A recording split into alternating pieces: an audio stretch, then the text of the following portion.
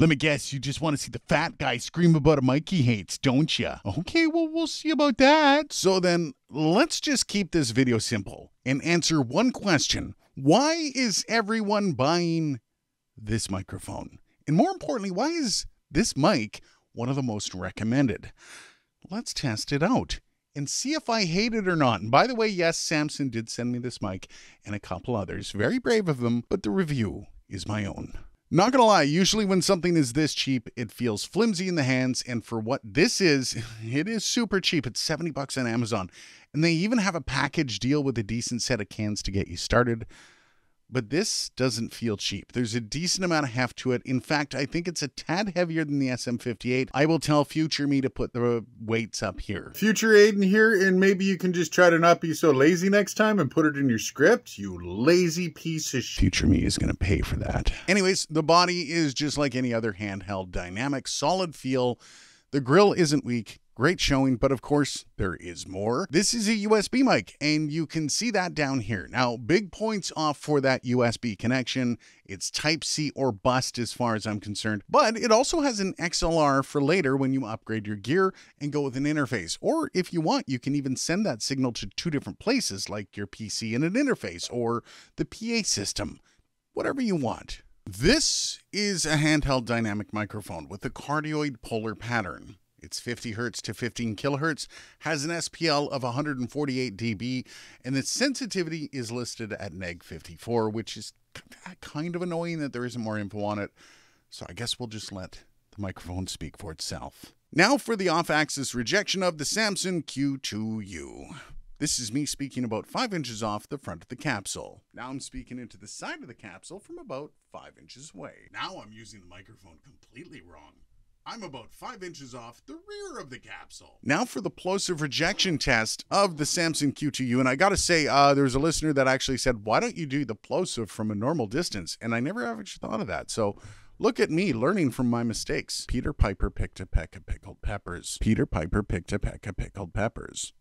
Learning. Now for a proximity effect test of the Samson Q2u. This is me speaking about 5 inches off the front of the capsule. Now I'm about 1 inch off the front of the capsule. 5 inches, 1 inch. I'm actually shooting this after the fact, and one test I did actually didn't turn out well, and it was kind of the handling noise as we go and move around with the mic. But the one thing I didn't do that I should have done, and this is one thing I found in shooting this video, that is pretty bad. Which is disappointing, but at the same time, super cheap microphone. Now this is a test of the Samson Q2u through the XLR port going into my Arturia Minifuse 2. So the interface is about $99 US and the microphone is $75 US. And this is what it sounds like. Once again, there are some definite capsule issues there. However, once again, $75 US, and it works as USB, works with 2 ports out. What do you think, though? This is the Samson Q2u. It's a cheap microphone. It sounds like it's a Pokemon character, but no. Or maybe it is a Pokemon character, and it's also a microphone. Dun dun dun. What is this Pokemon superpower? It delivers audio to your viewers right now. You should buy this mic, or not, whatever you feel is right for you. For a while, I was doing something called a value proposition, though it didn't go over too well in videos. Kind of want to talk about it here. You see, this microphone doesn't promise the world. Literally, the intention of this microphone is to offer a simple entry-level option for people starting a podcast or who just want to get audio done and recorded. And really, it's a no-brainer when you think about it. 70 bucks and off you go.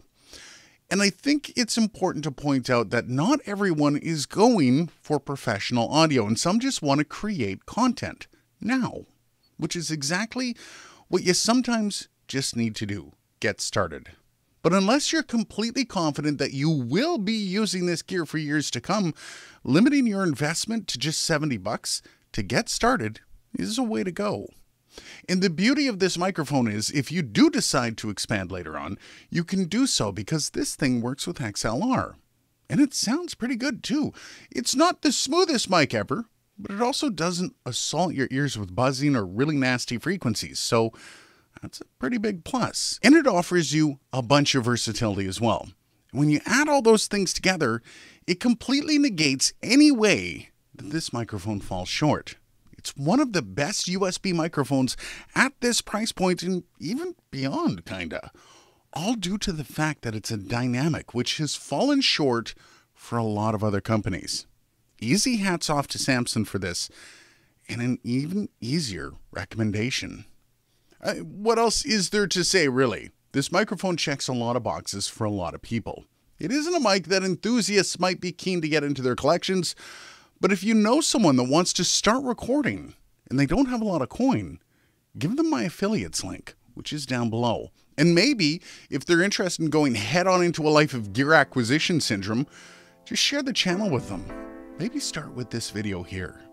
Cheers, and I'll see you in the next video.